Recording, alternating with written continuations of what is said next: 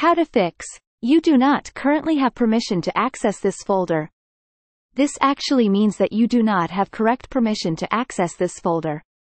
This might be due to various reasons, like folder may be owned by another user or group, or you might not have logged in as administrator. In my case, I am not able to open backup folder. So, let's try to open it. Right-click on folder and select Properties. Navigate to Security tab. Click on Advanced button.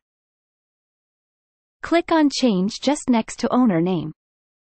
Click on Advanced button. Next, click on Find Now button.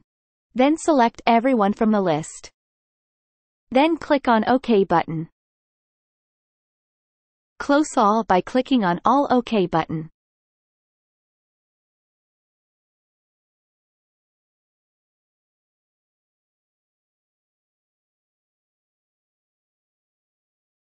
Now try to open the same folder, and you must be able to do it, as we have given everyone permission to access the folder. If you like this video, please subscribe to the channel. Thank you.